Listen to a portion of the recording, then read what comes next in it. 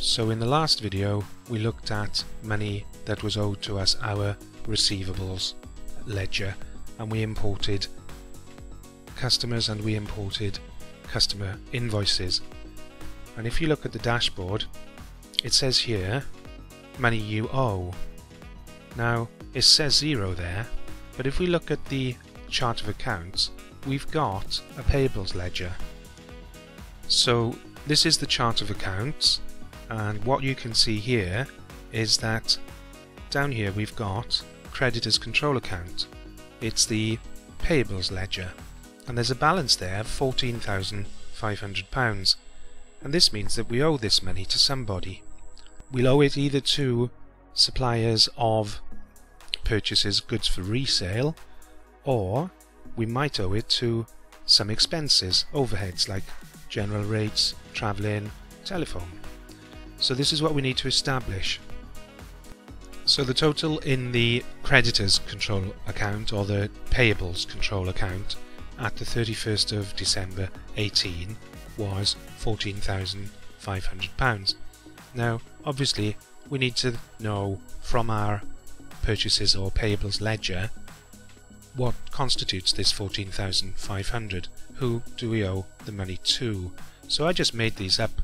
Supplier A, B, C and D, goods for resale, and I put these figures towards them. And then, because payables also includes expenses, overheads, I made up a local authority for business rates of 3,000.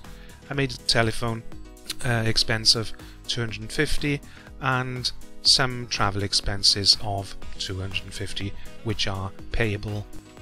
So this is how, at the 31st of December 18, this is the payables ledger, and it shows what needs to be paid. So I made a list of suppliers and I laid them out in the way that I'm going to import them into Quickfile.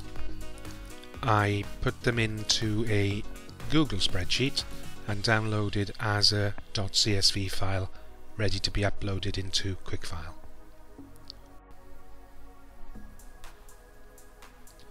So to start importing suppliers, you go to Account Settings, Import Data and Import Suppliers. So this is the supplier import tool, and you choose your file. So I've chosen the file from my local drive, and now I'm clicking the upload button. So I'm presented with a very similar screen saying that I need to map the data in the spreadsheet, which I'll go and do now. So I have mapped all of the columns and I'll click on Save. Seven suppliers have been successfully imported into your Quickfile account, and what I'm going to do now is click here to look at them. Okay, that looks absolutely fine. I've got the expense, I've got the local authority, supplier A, B, C and D, and the telephone company. So using Google Sheets, I created a spreadsheet with the supplier name. I made up an invoice numbers. I gave each invoice a description, an issue date. Notice they're all in December 18 before the 31st of December 18. The VAT rate, because I'm not dealing with VAT at the moment. The total gross amount, the nominal code that I want these to go to, and you can put the terms in as well in the spreadsheet and import them using the import tool. Notice that with suppliers A, B and C, I just listed one invoice per supplier and I gave them one gross amount each. But with supplier D, I split it up into 4 invoices totaling £5,000, so the supplier D will show 4 separate invoices on 4 separate dates. That should hopefully import very well. And so now I'm going to download this as a .csv file from Google Sheets. Now that I've downloaded the spreadsheet as a .csv file, I'm going to use Quickfile's import feature. So I go to Account Settings, Import Data, Import Purchase Invoices, and then you choose the file. So I've chosen the file and I'm going to click on Upload. And now I'm going to do the mapping exercise. Notice that Quickfile has already identified some of the columns, so that's quite good. So I've mapped all the columns and I'm going to click Save. 10 purchases have been successfully imported into your Quickfile account. Click here to view them. So here they are. And also notice that supplier D has 1, 2, 3, 4 invoices, and each invoice should have its own separate invoice number, supplier reference invoice number, that one 3483, the next one supplier D 4116, so that's the supplier's invoice numbers. That's great. Now that we have imported the suppliers and imported purchase invoices, if you go back to the dashboard, we can see here that we owe £14,500, which is exactly what we wanted. And if we go back through our purchases, we'll go to December 18, and we can see £14,500 of purchases there.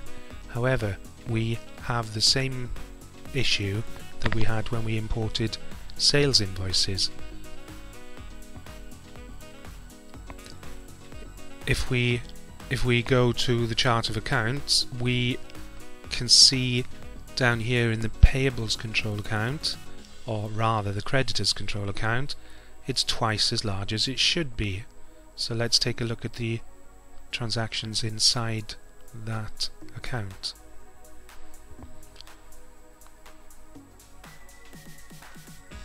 So here they are. This is our opening balance, and that's the balance that it should be. But you see, we have sort of backfilled with these purchase invoices. So how much are we over? Well, we're over by £14,500.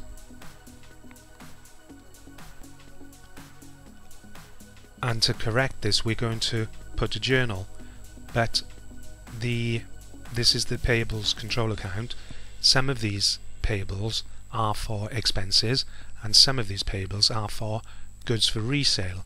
So let's look at some of the other accounts. Let's take a look at purchases, goods for resale. It's at £38,000 now, which is not correct. Let's take a look. And we can see that it should be 27,000. That was the opening balance that we brought in at the 31st of December, and we've backfilled now with these other invoices. Notice there are 7 of them, because we've got 1, 2, 3, 4, 5, 6, 7, and that's 4 invoices for supplier D, and 1 invoice each for one for supplier A, 1 for supplier B, 1 for supplier C, giving 7 invoices. So we're actually, just a moment, £11,000 higher here than we should be. And it's the same situation with general rates or business rates. That's higher than it should be. The balance should be 6,950, because we backfilled, so to speak, with this invoice of £3,000, we're £3,000 higher than we should be. The same for travelling.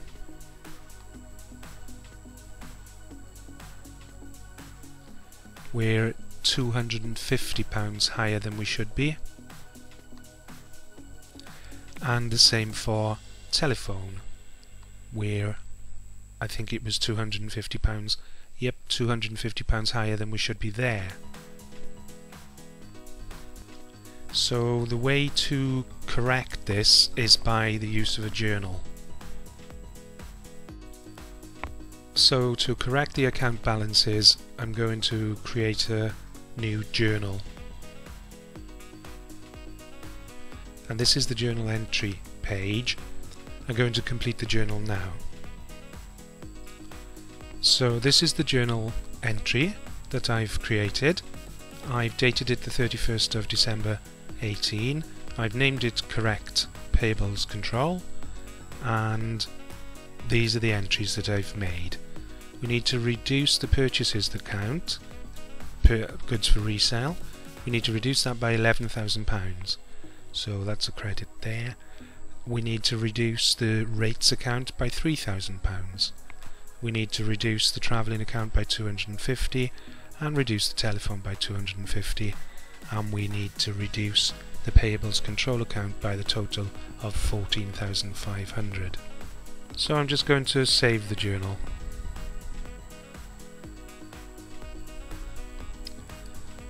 So if we now go back to the chart of accounts, we can see that purchases is at 27,000, which is what it should be, because this is what we entered the trial balance with. Purchases 27,000. Business rates 6,950. Business rate 6,950. Telephone 500 and travel 550.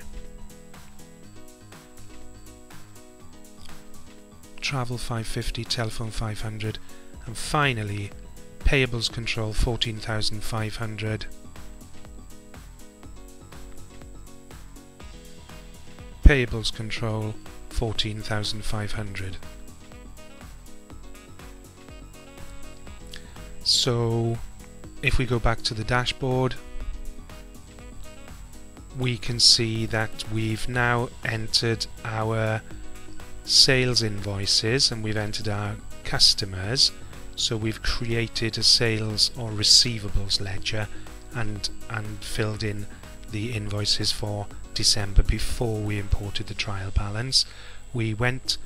After we did that, we went to the chart of accounts and we put another journal in to correct the doubling up, because when we backfill or when we create a payables ledger or a sales ledger, we're actually doubling up on the control account. So that's what we did with sales, and we've done exactly the same with purchases, although there was a little bit of a extra journal with purchases because some purchases related to goods for resale, some purchases related to overheads, and one purchase related to a travel expense. So on balance, I think importing or migrating to Quickfile using the import features for importing a trial balance and then importing customers, suppliers, sales invoices and purchase invoices is a fairly simple thing to do, as long as you take note of the chart of accounts to make sure that you're not doubling up. The final thing I'd say is that there was a notice about VAT. I can't remember exactly what it said, but it was in either the first or the second video that I made on this, and it was something about VAT not going to be imported. So I'm going to take a look into that, and I might make another video with perhaps a more complex trial balance with VAT included. But anyway, for now, thanks for watching.